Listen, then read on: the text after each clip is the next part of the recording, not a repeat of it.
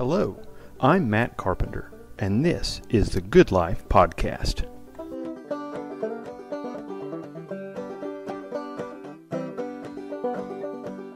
Hello, welcome to the Good Life Podcast. We are excited today to welcome back John Ehrett with us. We talked to John a little while back, and he is still a lawyer working in the Washington, D.C. area, and he is an author for several publications, and he specializes in history, political theology, political theory, and quite a few other things. If you get a chance to read him at Fontes, or I know there's multiple other places, we'll link to those. But thanks, John, for coming on with us today. Yeah, thank you so much for having me back. Had a great time, and really glad to be here. So I won't talk about the last time, but we discussed some of what you had written last time. But the particular article I want to focus on today is your work called Christendom After Comcast. And you take an interesting track in this because you talk about how conservatives always like pointing back at a time when things were going well. They say from X point, because of this, whatever this is, things started to go downhill. And then, sometimes they'll give an overview of what all the different potential points are, and of course, with their great enlightened understanding, they say, but actually, it was this point at which it went down. And you talk about some of those, but you don't point to a particular time in history where things were going well and then it takes off, although you may have an opinion on that. But you talk about the solution. So what is often the solution that is presented to the problems that we see right now? So I think no matter where you decide to situate your account of where things started going bad, if you're Catholic, you say it was Martin Luther. If you're Protestant, you might say it was when we took the Bible out of public schools. If you're a follower of the radical orthodoxy school, you might think it's when John Duns Scotus started talking about the University of Being. You can basically have all sorts of decline narratives that, as you mentioned, you can just situate it at different points. And the underlying assumption here is that if you simply have a better argument, a better idea, you can ultimately just overcome that idea, and you can go back to the past once you've corrected this error and just kind of continue on your course.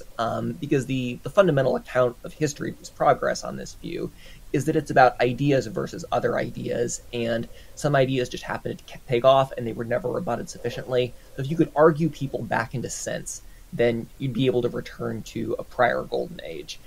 And I understand the temptation to do that because, as Richard Weaver reminds us, ideas clearly do have consequences. If we look at the history of Western civilization, you see this happening all around. You see a huge currents of thought that emerge from people like Luther, who's introduced new ideas, talking about papal authority, talking about the importance of Scripture. You see huge downstream ramifications of this.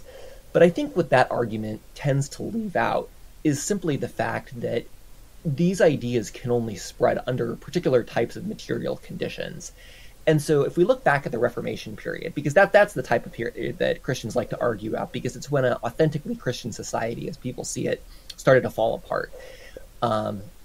When you have this Reformation scenario, or a medieval polity, an environment where individuals basically spend their entire lives living in particular local communities, then that's not a type of environment where you're going to have a lot of cross-pollination and exchange of different ideas going back and forth. If you're born into a particular place, a particular role, a particular social station, your knowledge of what the faith is comes from your local parish. And maybe you'll have some exposure to the bishop when he comes through, but your experience of your world and your faith is profoundly localized in a way that I think it's hard for us to even conceptualize today. Whereas you can get in your car now and go across multiple state lines within just a couple hours, depending on where you live. You can open up your smartphone. You can see ideas from all over the world, from tons of different religious traditions that are well outside Christianity altogether, different perspectives within Christianity. our exposure to different competing ideas now is so radically different than it was ever in prior times, simply because we've invented new technologies of communication that allow this to happen. And this begins in the Reformation with the printing press. The Reformation takes off because these ideas can spread in a culture where more people are literate and where you have an ability to widely disseminate these ideas in print through the larger reading public. If you don't have the printing press, then the Reformation simply doesn't take off in the way that it does. So simply talking about ideas versus other ideas and thinking that, if we beat this particular idea back, then we could have a different kind of history than we have today. This ignores the fact that the reason that ideas have consequences in many ways is because they're spread within a context of technology and different material conditions that really do profoundly affect the ability of those ideas to reach a large public. So then, that's a mouthful. That's a lot to unpack. Then let's start early, a little bit further back from in what you said. The general drive, let's just talk about the general drive towards the past. There are, and I know you have a separate article on this elsewhere, about the desire to return, and we talked about some of this previously. But what is this combination, what is the drive, what is it that moves us to think that the past is a place for us to, not just to receive ideas, but for some, it's a desire to just wholesale return to that. If we can go back to this way of life, keeping indoor plumbing and dentistry as it is, if we could just have this, is that type? Where does that come from? What is the motivation to want to go back to life before Luther, before the Reformation, or before Scotus, or fill in the blank? That's a great question, and I think it comes from the fact that our modern culture that we experience today seems so far from God in the deepest sense. It seems like we don't take religion seriously in our politics. We don't take religion seriously in our culture. We have active attacks on that in our culture in many ways, and efforts to really push forward a different vision of the human person that's not consonant with the Christian tradition.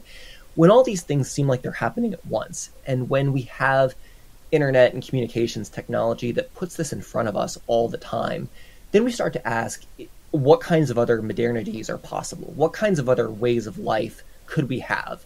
And when you start to look back on that and you start to consider what it would look like to have a Christian society that doesn't have all these pathologies of the modern world that we see around us, you want to find examples in the past of Christian societies that worked in some way or another. And that could be the early Middle Ages, where everybody was under one Catholic Church. You could look at Puritan New England, where everybody basically shares the same Presbyterian social commitments. You can look back at these different examples of Christian societies and think, okay, let's put our finger down there. Let's say that this is a proof of concept for something that works. And if we want to start thinking about how to get out of our modern predicament, well, we need to figure out what ideas underpin this particular kind of Christian society, and then we need to mainstream those ideas. That's what it means to effectively go back. And I think there's real power in that. There's a real appeal to that, because it seems like our forefathers built great things and did great works. And so we want to have, if we're going to be Christians who believe that Christ is Lord over all things, we want to be people who work in our political context as well to bring that about. And then, of course, the devil is in the details about how you get to that point. So there's a significant irony here that most people receive their view of the past not from the schools they attended when they were young, or even from the college they attended and their professors. Most people get their ideas from the past, and I'm talking about the majority, from YouTube and articles that they read on the internet. And So we want to go back to a past that, in some cases, would limit our ability to do the very thing we're doing right now. And I don't mean getting rid of all technology, but even if it's just having a more singular source of authority, we come to that opinion by millions of sources of authority. Exactly. And yeah, the fact that you can go online and see these images of a past, which in some ways half of this stuff is AI generated. Right. Eric Hobsbawm coined the great phrase "invented tradition," and in some sense, that's what you see here. You see people, going to AI tools or, you know, YouTube or Netflix or other places to get ideas of an imagined past, and the fact that you have access to those resources from which you can build your idea of how great the past would be. You couldn't have done that in Reformation Germany. You couldn't have done that in early America. And so it's just a very different epistemic environment than anything in the actual Christian societies that people think they want to be going back to. Exactly. There's an incredible irony here. And that I think that's the predicament of modernity in some ways, is that we find ourselves trying to recapture a past, but our only conception of that past and the way in which we're trying to grasp it has to be done through the very instrumentalities that make that past irretrievable. And if my guess, and I will admit to a view that there's a lot of things as they progress in history that are not getting better. So, I mean, I'm saying that up front, but if you were to offer the average medieval person, or even Reformation, Renaissance era, the opportunity to experience, just to live for a short time in what we have, my guess is quite a few of them probably would. I mean, it would. I mean, if it didn't blow their minds, they would jump at that because they were so limited in their choices, and they didn't know they were limited in their choices. It's like I used to tell my students, if you never knew that Snickers bars existed, you would never want one. Exactly. Yes, I completely agree. A thing I think about often with this, and I have a 3-year-old and a 1-year-old, infant mortality rates compared to what they are now versus what they were in medieval period or even comparatively recently. The fact that when you have a child, you have reasonable confidence now that your children are going to live to adulthood. And that's unbelievable. I can't imagine what it would have been like to live in a world where there's 50% odds that my 1-year-old is never going to see his 10th birthday. Yes. And that if we acknowledge that, human beings are created to love their families and love life, that's part of God's good order, then a world in which where you don't have such casual loss of human life just as a tragic necessity, you're right, of course people are going to prefer that. And I think when we talk about modernity in the negative sense, and as I think we agree, there's a lot of problems with our current order. I think it's easy to think that the people in the past who pursued these ideas and these projects made some kind of Faustian bargain and sold away their world of enchantment and their authentic Christian society for a bunch of cheap capitalist consumer goods or bad ideas or whatnot. But the reason that people made the choices they did is because, there were radical changes in technology that made people's lives better in meaningful ways, and that made them meaningful ways that we can't imagine what it would be like to live without them. We take for granted the good while we highlight the bad. And I think that's the predicament that we face when we have these kinds of conversations, is we obviously can see the problems that we have in our culture today, but it becomes harder to see how much else we take for granted in that process. Right. And while I don't buy, certainly, the, say, Brad Gregory argument that the Reformation is what gave us secularism as it stands right now, no one can deny the correlation that exists. And I think from your article, it's safe to say, and correct me if I'm wrong, that the things that gave rise to the Reformation, the factors, mass communication on a scale up to that point totally unforeseen by previous generations, those factors were not going to stop with the Reformation. They would continue, and while not the Reformation itself, but that communication and the ability to spread ideas was going to lead to some form of individualism unless something significant were to stop it. Exactly. Kevin Valier, who's a philosopher, has a great book out where he considers what it would take to get to something like the conditions of Catholic integralism. And it's a few years old, but this was a kind of an online movement to say, basically we could solve all of America's problems if America would just submit itself to the Roman pontiff. If we could just become a fully Catholic society like we had in the Middle Ages. And it sounds crazy when you frame it that way. There were people that made this argument pretty seriously and thought about what it would take to actually make that happen. And the thing that Valier brings up in his book is what you have to do to make this happen is you have to have recognition of the papacy as a meaningful theological authority in the lives of ordinary people. And, if you look at the data, like 95% of American Catholics use birth control. So the authority of the papacy is clearly not what it used to be. We're not going to have anybody prostrating themselves in the snow at Canossa to Pope Francis anytime soon. That's just not how modern sovereignty works.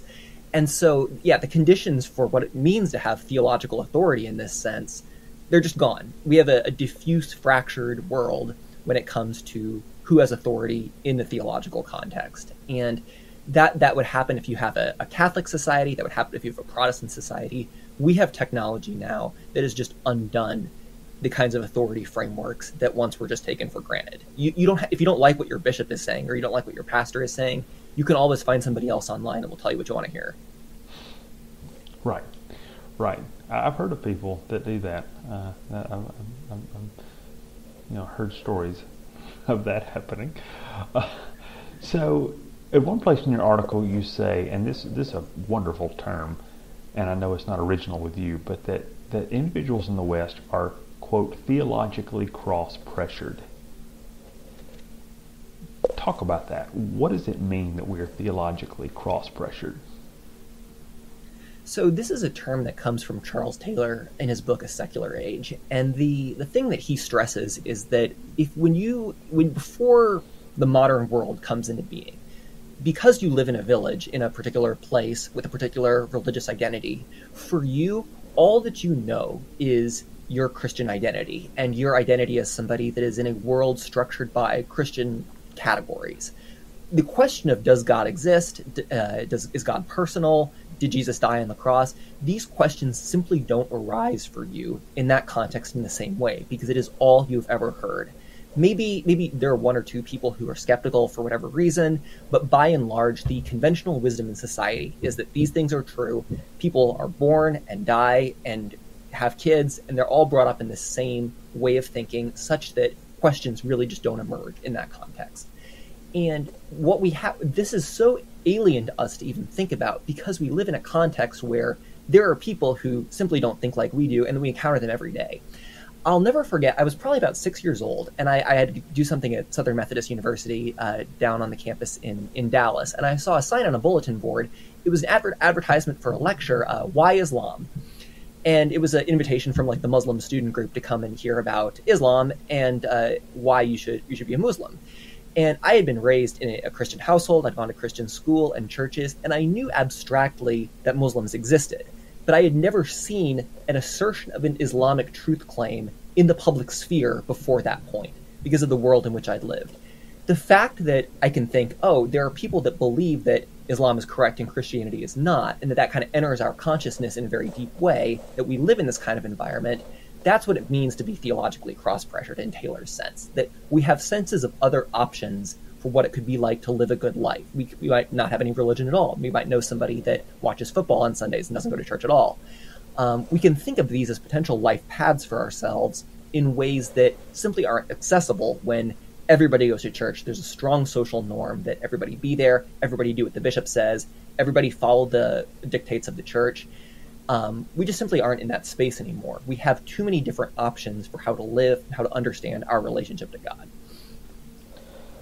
And now we have every opinion of it, that you can imagine, from saying Paul Pot was actually a good guy, just mostly misunderstood, to this is 8 reasons why my essential oils will heal your marriage, and everything, and all with reasons stated afterwards.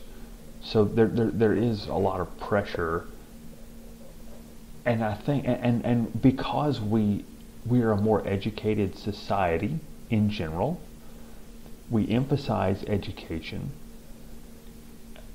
People feel the need, not just their natural interest in, or Augustine talks about the problems that come with curiosity, but we have a desire to grow, and we feel like we must be well read on things. So I show that I'm educated by knowing this obscure person who wrote 200 years ago, who had a bizarre idea that nobody's ever heard of, but right. I have. And so with all of those things coming at us, it's not only for some people a drive to write or to podcast, but it's also for many it's a drive to consume. We think it's fear of missing out if I don't consume, if I don't keep up with what others are seeing, that I will be the proverbial ostrich with his head in the sand. So there's a drive for some to present information, and for others to know and to be in the know on whatever the interesting topics of my social group are. Exactly. When I first heard what you mentioned, this Augustine and Curiositas, and this is something I struggled with conceptually for a long time, and then it finally clicked for me during the pandemic when I realized doom scrolling, or just going through Twitter and looking at everything that's bad that's happening in the world just because you feel like you ought to, in order to scratch some itch within yourself that lets you think that you're informed, that you're knowledgeable, that you have mastery over what's going on, simply because of what you're exposing yourself to.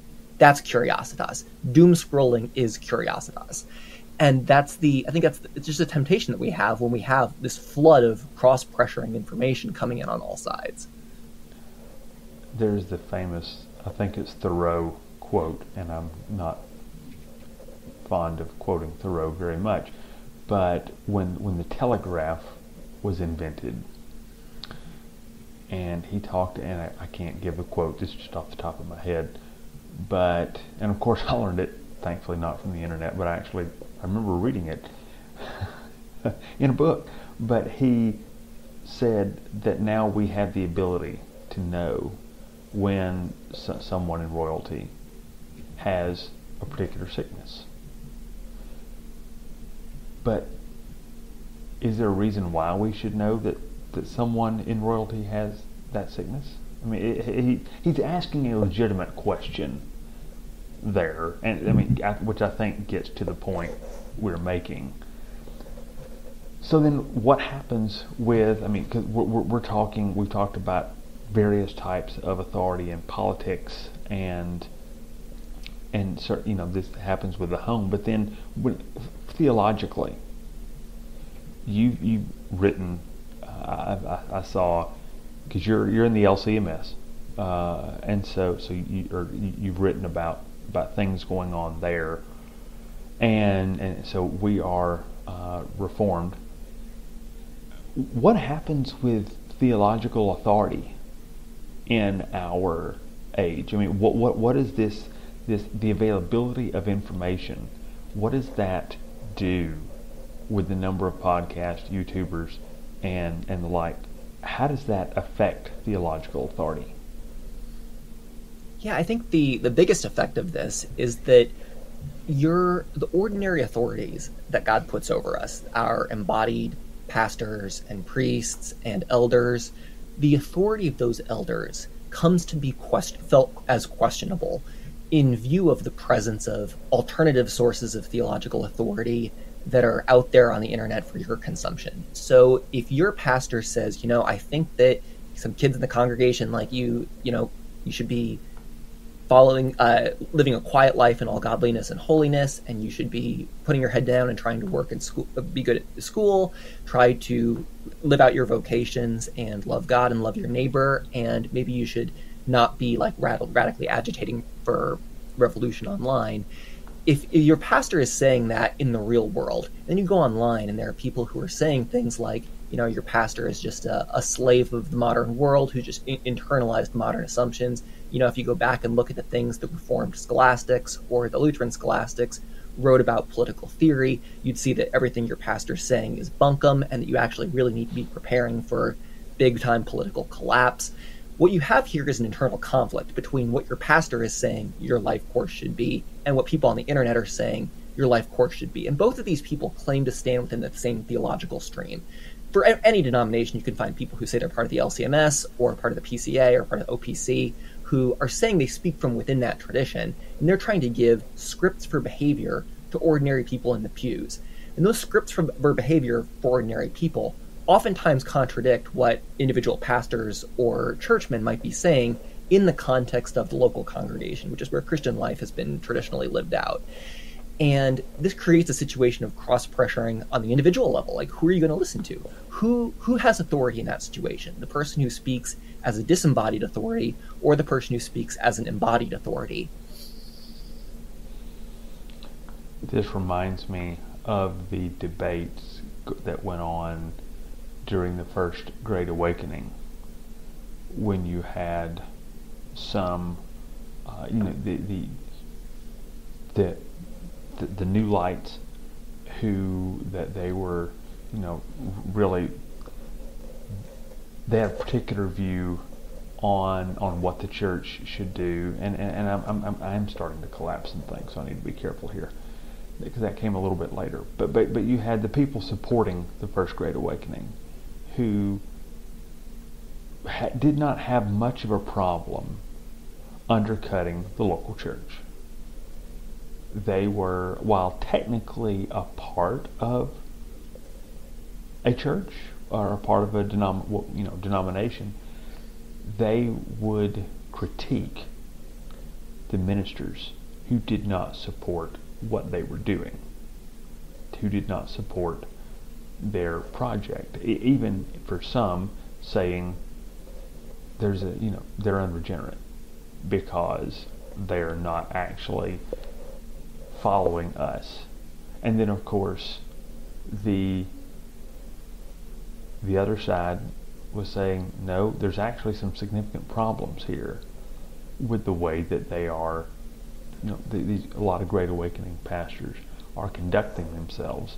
And so you have an American version of a debate that's gone on for a while, but it's the same debate, except the number of characters now are exponentially multiplied. Yeah, right. You starting to say something? Oh no, I agree with you completely. Tocqueville would probably say something about it being the American spirit. Yes, and that is there, and probably, if I had to guess, I think you could. It's always fascinated me how the Reformation took off in the more Augustinian portions of Europe and in the northern parts of Europe. And again, that's somewhat general, but you have, where Luther is in Germany, and then you do have Switzerland with Geneva, but then there will be generally further north will be more Protestant. And of course the England will settle on being Protestant, and then of course America takes Protestantism to its, we make Protestantism great, we think, for the first time. And so anyway, But then Southern Europe stays largely Roman Catholic, and it's interested me just that kind of Anglo. And by Anglo-Saxon, I'm not just talking about the British Isles. I'm talking about the northern Germanic peoples who will move. They're the ones who will carry this kind of argumentative, no, we're going to have this out. Whereas in places like Spain and Italy, I know there were little R reformers, but the Reformation will by and large not catch on very well in those places. And I just wonder to what degree it is the kind of the makeup of the culture in that place. If those who are more given to being rock-ribbed, sturdy / stubborn, and willing to argue. There's a lot of pushing, and so as they migrate, and again, I know I'm presenting in very broad terms here, but it seems like there is something to that, because America was settled not by Southern Europeans. We were settled by Northern Europeans, mostly the Anglos. So, I mean, again, I don't know. You don't have to say anything about that other than, But, it's just an interesting thing to me to talk, because we're talking about arguing and stuff online. And I have no idea what this looks like in other contexts. But my guess is that when it comes to being Spitfires, America does, we try to make sure, we teach the world what arguing online should look like. No, you're right. And that's a fantastic point that you make. I'd never really thought about it in those terms before. But yeah, now that I think about it, I think you can make a pretty good argument that one of the reasons the Protestant ethos takes off in some of these places is because the Northern European contexts are places where, if you look at the environmental conditions, you have to be a risk taker to survive in places like Scandinavia and England and the Alps and places like this. And that's inherently going to foster more individualism and more combative approach to things. And then the people that are willing to pack up everything and cross the Atlantic Ocean and settle in a hostile land potentially, you're gonna have something like Machen's warrior children in the cultural sense. Right. I mean, it was bound to happen. I remember seeing a map of Germany and the different principalities that remained Catholic and those that went Protestant, and it was a pretty clear northern-southern divide. Yep. There. And so, anyway, that's just, I think that plays into what has made us who we are right now. Now, you talk about also in the article Tish Harrison Warren, and I remember when her article in 2017 came out, where she talks about the problems of authority in an age of rampant podcasts everywhere. So, I mean, is she making generally the same points that we've made so far, in the conversation today? Is there anything that really sticks out? I know that's been a while since you wrote this, and then certainly since she wrote that article. Is there anything that jumps out to you, though, that you remember about her, her article and what she was saying? Yeah, I think this is very much the same sort of argument. I think what I was trying to do in my piece is kind of contextualize this in a larger set of questions about why people want to return to the past and what makes that impossible. But I think she puts her finger right on the problem of as a descriptive phenomenon, the contested authority in the Christian blogosphere. And what's interesting to my mind is that she was writing that in a context where one of the biggest issues was she was writing not quite, but in many ways, as a woman to other women in the context of women's ministries online. And I think in the years since that article came out, this particular authority contestation question, it's really taken on a different flavor among Christian men. in that the questions now are, is my pastor based enough in light of current cultural conditions, depending on what I'm reading online about what it really means to be a Christian man standing up against a corrupt culture? Is my denomination too weak? Do we need to be more solid, or have we been colonized by the post-war consensus? So I think she really nailed a phenomenon that, if anything, began in one part of the blogosphere and it's kind of just spread on Twitter and in other places since then. There's a book group that I'm a part of this summer, and we are reading Charles Spurgeon's John Plowman's talks, and one of the chapters in there is on religious grumblers, and he talks about people who complain that the pastor is this or that, or that the church has this problem or that problem. And it's so some things don't change, except today those people have, well, not many people blog anymore, but they probably have 2 anonymous Substacks. Yeah. And called, I don't know, Charlemagne Return or something like that, and they also have a YouTube channel.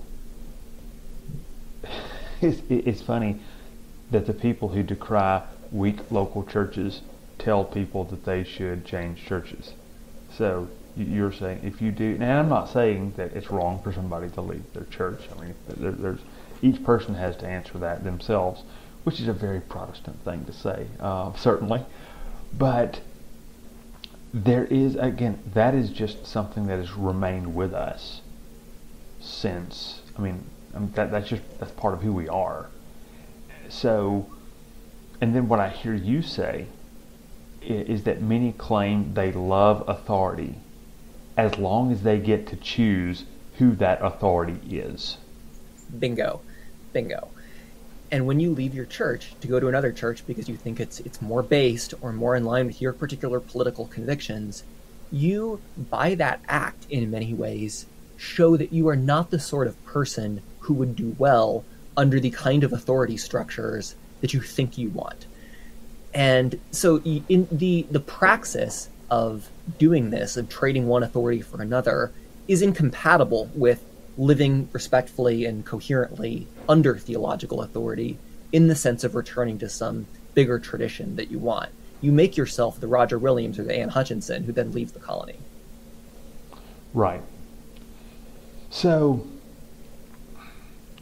we're not going to go back to the village, M.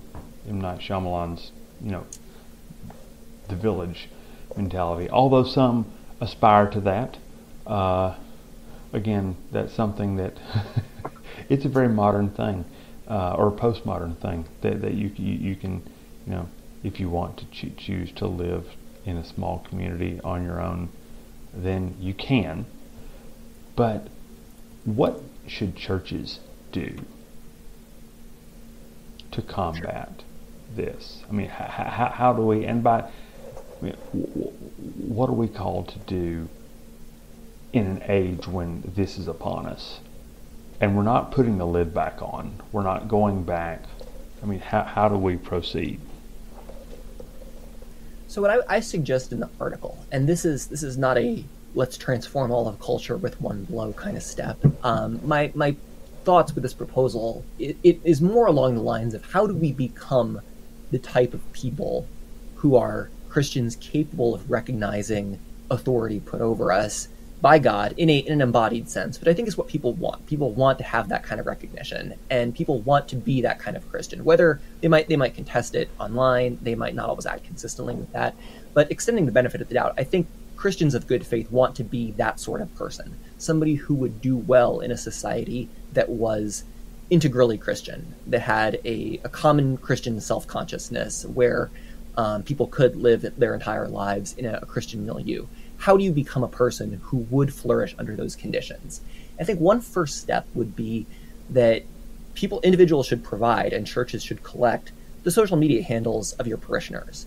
pastors should know who their congregants are online. And I'm not even going to go so far as to say nobody should be able to have anonymous accounts, because if you work at a Fortune 500 company or some other place where being identified as a Christian who has socially conservative views would really be a professional liability, and you want to communicate with people online or in a public context, sure, maybe you can use an anonymous account for that. I have not done that. I don't think that's necessarily a great habit for a variety of reasons, but I don't even think you need to say that Christians shouldn't be doing this. But to the extent that you have these accounts, I think your pastor should know who you are online.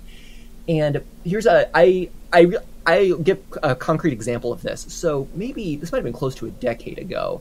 I posted a stack of books that I had recently bought from a theological bookseller, and one of them was a book by proponents of something called the New Finnish Interpretation of Luther, which is kind of a novel reading of what Martin Luther said about the nature of justification and its relationship to ontology. And my pastor replied to my tweet and said, there are some thoughts in that. There's some good stuff in that book, but there's some potential theological concerns. Once you've read it, let's talk. That's great in my mind. That's totally appropriate. I would never feel like that is an overstep by my pastor to say something like that. When I have said publicly online that I'm reading these things, my pastor knows who I am, and my pastor is willing to engage with me theologically if he thinks, this is a potentially dangerous thing or this is a heterodox resource. And being willing to be somebody who is open to their pastor in that context and willing to be not even corrected, but at least acknowledged as an actor online, I think that's a really important step in becoming the kinds of Christians who can live under embodied theological authority, who would be worthy of being in a Christian society. And if there's a big gap between who you are online and who you are in your parish, I think that's a problem. I think that's a inauthentic way to live as a Christian. And I think if your pastor would be horrified by the things that you're posting and arguing about online, then that's something that you should ultimately have to ask yourself. Are you living in a way that is consistent with your own professed convictions? Are you living in such a way that you would be a good member of the kind of society that you claim to be working for online? And I realize that's probably makes people uncomfortable, and the thought that your pastor might be watching what you're doing on the internet publicly. But a couple of things on that. First of all, if you're worried about that, then I think you should ask yourself why. Why is that something that would turn you off or bother you? If you are so confident that you are asserting things that are what Christians have believed always and everywhere, then this should not be a significant step to take. And then secondarily, I think if you are someone who's on the internet, not just consuming information, but creating information, speaking as a representative of a particular Christian tradition, then yes, the church as it is, of real people, has a responsibility to engage with what you are saying in the name of the church. If you are spreading false teaching in the name of the church, then the church has a duty to correct that. And so I think that might not be a big cultural transformation thing that could overthrow modernity and put us back on the path of having a Christian society. But I think it, as a formative step that can make us better people and better Christians, more capable of living in the kind of society that people claim to want, this is a first step towards that. It is, on one hand, for some people, it's a letdown when they think,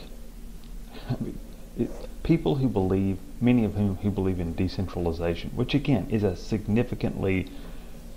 is something that really caught on in America and in Britain. I mean, there's been a lot of emphasis on that, and I know there is in other parts as well, but we love talking about decentralization.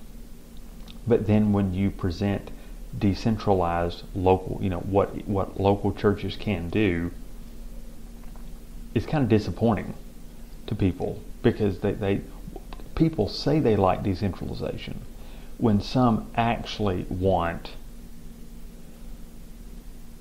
Caesar, a Christian Caesar with the powers of a totalitarian, right, to force, if not force conversions, to force Christian society onto people. And people think, whether it's Christian nationalism, which is, the big Protestant thing. I don't know if Lutherans have, bring Wittenberg to America movements or anything like that. I have no idea. But I know some of your... Go ahead. That's the advantage of being outsiders to the American experiment. So most of us came in immigration waves from the 1800s on. So I don't think that there's nobody who's theorizing an American Lutheran Christendom, because I think we're at least self-aware enough to realize that if this country is going to be any flavor of Christian nationalism, it's going to be Presbyterian. Well, again, a significantly decentralized church. I mean, what Presbyterianism is, and so you don't get the top down. I mean, there's not the Presbyterian Caesar. It just doesn't. I mean, maybe Right. the closest thing I heard, and I don't know if you ever listened to, the guys kind of in that unique, large O Orthodox, but also there's a few Protestants in the circle, kind of like Jonathan Pajot and some of those guys, but there's one guy, a Christian Reformed pastor named Paul Vanderclay, who I listen to because he's just got some interesting takes. But he said at one time that the closest thing we've ever had to a truly Protestant Christian nationalism in the United States is when the mainline churches were at their height in the 30s and the 40s. I mean, and you can argue, I mean, Puritan New England and stuff. I mean, but as far as over the entire country, what we know as the United States today, that is the closest we've come when you have Roosevelt and Churchill on the naval ship, and they're leading the sailors in singing a hymn. Before, I mean, just all of this stuff I could not imagine Joe Biden leading anybody in anything when it comes to like a clearly Protestant hymn, not just because he's Roman Catholic. I mean, I couldn't that, and that's not a slam on our president. That's just saying that's not something we do. Right. And but it's intriguing that again, even if we look at 1940s America, or let's even take the 50s after the war is over, and Eisenhower's president, and so that's when for some people that's when they say this is when life was its best. Mm-hmm. And we did. Church attendance was at its highest point percentage wise that we've had in I don't know how long, perhaps our entire history. But yet there's a lot of people today who complain about all the liberalism in the church, when that was when the American church, certainly in the 20th century, was at its highest point and had the greatest cultural authority that we've seen in a long time. Right. Yeah, totally agree. Yeah, I think the idea that you could have a Christian Caesar who would radically transform the country and put it back on like a Orthodox reform or a small O Orthodox Reformed footing. The way in which you have to get to that point is to have massive popular support for some sort of project like that. That kind of support simply does not exist, and so you're forced into one of two scenarios. Either the country undergoes like some radical seismic collapse, like in Cormac McCarthy's The Road, and we reconstitute some sort of society along neo-Puritan lines, and we can just like start from scratch. Or alternatively, you get a few people who are have the levers of power, and maybe you're the military, and you just kind of force things top down. The latter course seems wildly implausible to me, in that I don't think there's a mechanism in our federal system for that kind of power administration. The U.S. is too big and too decentralized for that. And secondarily, even if you have an apocalypse scenario, you're going to have the rubble and detritus of a previous society lying around in a way that leaves people who are still literate cross-pressured in exactly the same way. They're living in a ruined environment that's full of challenges to whatever established society that you then try to reconstitute. So unless you have massive information control, like in Lois Lowry's The Giver or The Hunger Games or something like that, which is these are not stories that I think we should be emulating as examples of model Christian governance. I think what people are frustrated by is the fact that we don't have mainstream support for anything like what you just mentioned, the big pan-Protestant consensus of the 1940s and 1950s. People just aren't there for this anymore, and so I see a lot of this, the kind of the talk about Christian nationalism and reactions and it's stuff in this vein. This is frustration that we live in an environment where people don't think this anymore. People are not Christian in the sense that we would like them to be. They're not as patriotic as we'd like them to be. We have lots of information, communications flying around that leave us in a contested condition and pull kids away from the faiths of their families. I think, and I totally understand those frustrations. I would love it if more people in this country were Christian and we could have laws and policies that more authentically reflect God's created order. I would love that. That's simply not the world in which we're living. And I think to the extent that laymen and Christian ministers have a responsibility to navigate that environment, that needs to take the form of not just kind of retreating into let's design the political theory for what will come after the apocalypse, but let's ultimately figure out how to live under the conditions in which we find ourselves and do so as Christians. And that means being willing to submit ourselves to the authorities that we do in fact have in our own worlds because God's put them there. That sounds remarkably like what the Apostle Paul says in Romans 12 and 13. Where he gives his disquisition, brief though it is, on government. I mean, he says in 12, vengeance is mine, I will repay, saith the Lord. So you don't extract vengeance. But then he doesn't say that no one is to extract vengeance, because he says in 13, that's what we have magistrates for.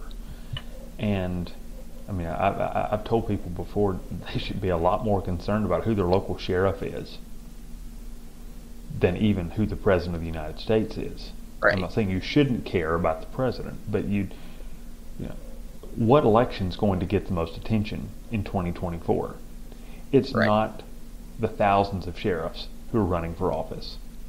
It's and I get it, but that is I believe it is focusing on the wrong thing, on the thing that we really, because whoever gets elected as president, we can't do a whole lot.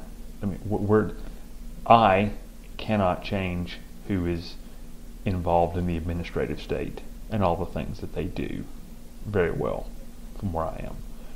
But I can talk to my local sheriff's deputies and right. my city councilman. Right. And, you make a really, really good point, because the fascinating thing about this is I think if you asked the president or many of the people who are elected leaders what they can do about things, they would say they can't do that much either. And yes. The reason for that, there's so many levels of interposing sovereignty in this country. We don't have a totalitarian mechanism that allows for the projection of power in a really dramatic way that can effectively get things done. That's just not how the American system has been designed. And people can ask good questions about whether or not it was great to build a system that gridlocks so easily or that makes it so hard for anything to get done. But you're absolutely right that in terms of what actually affects your life, your local leadership is going to affect your life a lot more than what happens in Washington, D.C. Because you might not be able to do a lot about what the president is doing. The president can't do that much about what you're doing. So right. I mean, it's interesting. I've heard Miles Smith at Hillsdale talk about this idea before. He said that Americans, we view our president more like a monarch than England views its actual monarch. Yes, exactly. I mean, all the pageantry that we've developed, that we, and I'm not saying we shouldn't honor our authorities. And he's not complaining, except to say that we have this. I mean, that comes into your mind where you think, well, of course, if he wants something done, he just has to sign an executive order and do it. And it doesn't work precisely like that. Yes. Yeah, if you think back to COVID, the president cannot just shut down the country for these things. It was your state governors that had to do that, because we live in a system of dual sovereignties where governors have different kinds of authority than the president does, and only police powers or general powers like that reside with governors. And so, the president's pretty impotent in that situation to say, we should shut down the country because we have this virus. And I understand that there's lots of issues with the questions about the pandemic, and I think Christians have had a lot of fruitful conversations about how to respond to that. But I think some of the more under-discussed aspects of that were how much it exposed the limits of state power, and that individual, like yes, there were edicts that came down that locked down a lot of things, but there was a lot of backlash and pushback to that as well. And the ability of the state to administer long-term social transformation did not obtain in the way that I think some people were afraid that it might. Yes. I did not think we would be in this place in 2024, which is basically back to normal. I didn't think that at all. I thought we would have a much more aggressive transformation. I thought it'd still be showing vaccine cards at the supermarket. Sure. And obviously that's because people did take it seriously and responded to it, I think, effectively to preserve liberty. But I think what this should tell us is that there are multiple layers of power and sovereignty in any political context, just as there are in any social and cultural context. All of this is swimming in a kind of information environment where, different ideas are flying back and forth. And this is going to limit the ability of any state environment, whether that's something that we like, that advances Christian ideas, or something that we don't like that is antithetical to Christian ideas. All of this is weaker in an environment where technology leaves us cross-pressured. We don't have a single king or monarch that can administer an edict and make something happen. And people didn't in the medieval times either. That was the idea of feudalism, that the king's pretty weak and just needs to get a bunch of lords on his side before he can afford to do anything. So the Hobbesian absolute state has never existed in the American context. It seems really unlikely to exist unless something really dramatic changes. And I think that needs to inform our cultural diagnoses, because what's making that so difficult is this kind of communications environment that we have. Yes. As one guy in our church who after the pandemic, every time I would talk to him, he would say, all the people who were afraid of communism coming to the country, he said, look, if there was ever a better time for communism to come, I don't know of it. Because if they wanted to implement it, he said, and some I know did want to, they couldn't do it. And if they couldn't do it during COVID, they're not going to do it. Now, we may disagree with some of the definitions there, but really, he makes the point you just made. It's not going to happen. And God has ordained that in the time in which we live, there is a little L liberal mentality. And I don't think we're ever really going to shake that, because it's part of who we are. Mm-hmm. So we just do the best with what God has given us. Right.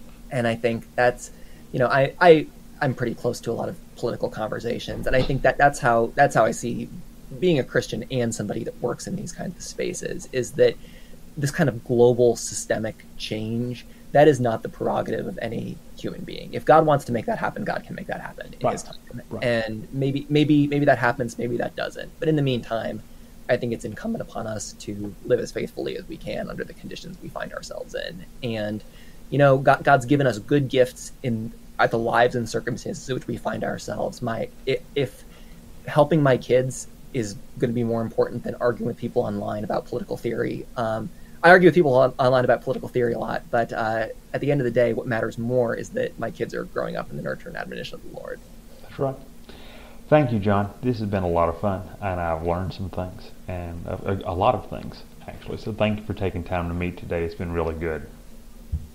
Absolutely. Thank you so much for having me. This has been great, and just been a pleasure to talk to you. I feel like I'm going to think more about the Protestantism spreading in Northern Europe. That was a really interesting point, and I'm going to do some further research on that. All right, thanks. I appreciate it.